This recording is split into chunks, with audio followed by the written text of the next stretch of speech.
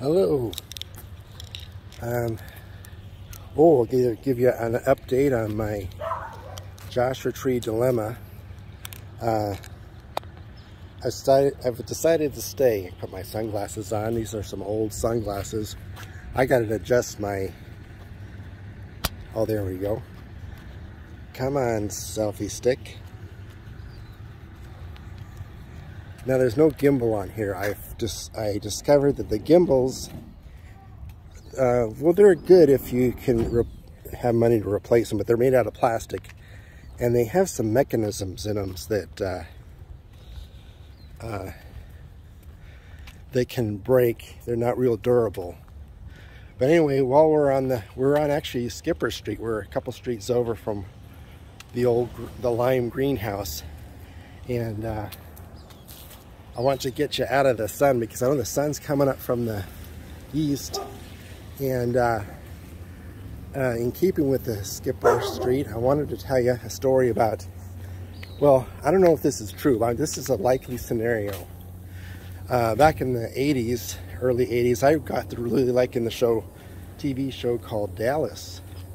And they had a spin-off show called Knots Landing. And it's a fictitious place, but if it was a real place, I was thinking this is the way it would go. Is that the cul-de-sac where Gary and them lived is by the ocean. And how this community got its name is back, in the days of Cabrillo and Santana and all the famous sailors. Okay, Santana wasn't a sailor, but anyway, there was a boat with some sailors on the ship. And the captain of the ship didn't want to pull in the shore. But all the sailors were tired. They were tired of, raising the mast and like that. And they got real close to this one area where the Knots Landing cul-de-sac. They were in the ocean. And they pleaded with the captain, please, can we go to shore? And this was the captain's response. We is Knots Landing. We is Knots Landing here. And so from then on, that point of the shore, of the ocean, where ocean meets the land, they named that Knots Landing because that's where the skipper said that they weren't going to land, that we's Knots Landing. So they decided to name it Knots Landing. So that's my, I've told that a couple times. I haven't really got too many chuckles. They just kind of give me a strange look. But anyway, so I've decided not to move to Joshua Tree for the moment. My uncle still thinks I'm going to go up, do this, because I lived up there for 10 years and we had a good old time hiking through which was then the Joshua Tree Monument. And he still calls it the monument. It's a park now. So it's Joshua Tree Park. And so, the last time I talked to him, he was still talking about logistics of moving up there. I could do this or do that, but it's not going to happen. But anyway, to tell you, well, I'm on the way to the barber shop. I got a barber shop, and my gym is within walking distance. So I think this is still called Skipper. Let me give you a little tour of the neighborhood here.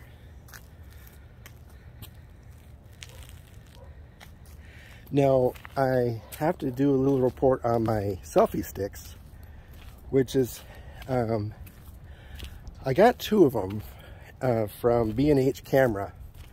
And the one I've got the lesser expensive one. It's made out of plastic. And there is the bolt, or the fastening mechanism is steel.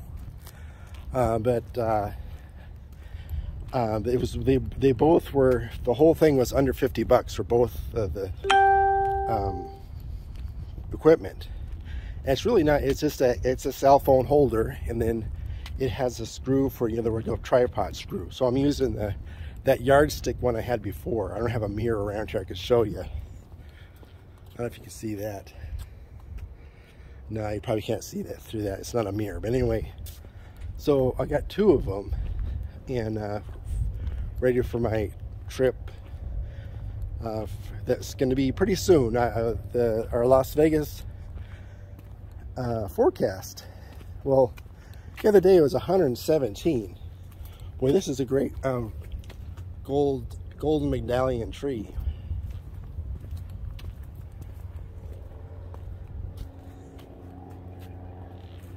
They offer, oh, there's some more over there. There's some more golden medallions. They offered these to, when they did the undergrounding the utilities. They did that in 2005. And they actually had a ceremony at the end of Mobley where the Mobley drops off into the lower part of Mobley.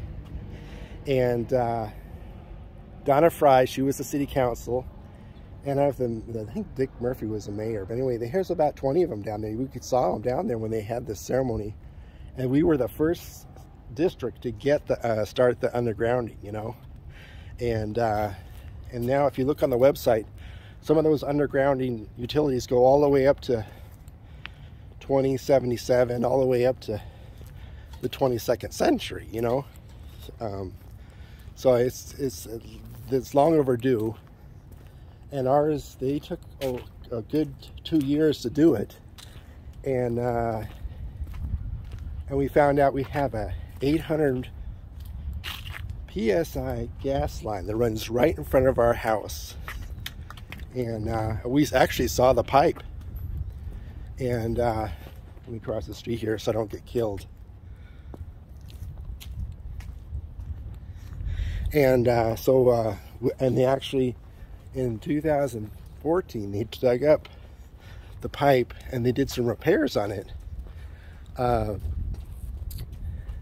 while it was still in service, you know, because they can send these little robot things inside the pipe, and with this high technology stuff, they can tell which sections of the pipe needs welding. So they're welding on the pipe on the outside while it's still in service. So that was pretty.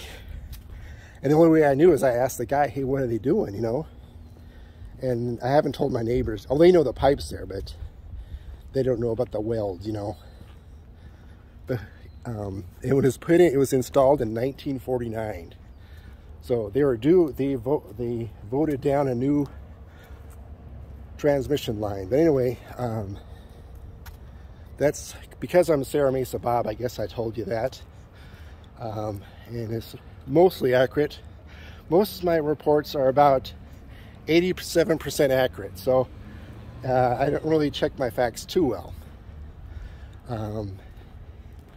Oh yeah, so yeah, we're still watching the weather report, and you know, we've canceled 2 Vegas trips. One of because I had my kidney stones, that was in May, and the other one was in June because of they had the last funeral for Theron. They switched it, so that's why that one kind of got bumped, and we were going to go in August, so we kind of didn't. Well, one thing was the buffets weren't open, and we were going to stay at a different hotel, but it seems like all the roads lead to Suncoast. It's the best area, and if this hotel's secure, you don't have to worry about people breaking into your hotel room. And what else? Well, he's got the points there, but Boyd Gaming. So Boyd Gaming's got a lot of properties in well, most of them in Las Vegas. They have 4 of them in Louisiana. But I looked them on YouTube, and they don't have buffets. They're real small, not real big towers. The best ones are in Las Vegas. Now, in research, they merged with Coast Casinos in 2004, and so they got some history with the plaza, because Sam Boyd was involved with his partners in the plaza when it opened. So they were dabbling in different properties, and then what they do is they sell them to each other. Like the 2 main properties in Las Vegas is Caesars Entertainment, which is of course Caesars Palace, or M Life or MGM. So those 2 companies own pretty much all the casinos on the Strip, you know. So I don't know how much longer I'm going to be talking about Vegas. I'm not really a gambler. It just happens that I go there, you know. So and this year has been really different because I vowed not to have my uncle drive. So that means either my sister has to drive, and it's too far for me to drive. It's 240 miles from where my uncle's house is up to Suncoast, which is really the northern Las Vegas. So it's not the top of the northern Vegas, but it's pretty close. You know, it's extreme western section of Las Vegas. It's kind of nice. You don't have to. You're kind of like upscale, you know. So it's we were able to go there since 2018, because 2017 his player rewards didn't count for Suncoast, but they do. They have been since 2018. So whenever we mention that we want to go to a different casino, my uncle says, well, is it Boyd? So it has to be Boyd, because, you know, if it isn't Boyd, he sunk a lot of money into slot machines, and probably more than what the actual hotels cost. He'd be money ahead if he just paid for the rooms and not gambled, you know. But that's the whole thing of it, you know. So I'm getting toward, we're at the Serra Mesa spot where my haircut's going to be. Let me just show you where this used to be Big Bear. We used to have here Big Bear, Rexall Drugs, and Coronet. And they used to have a photo mat drive up where Sam's Pizza is now. So all right, I'll have another video in July sometime. I'll be in Vegas next time I post one. Okay, from Serra Mesa, this is Serra Mesa Bob.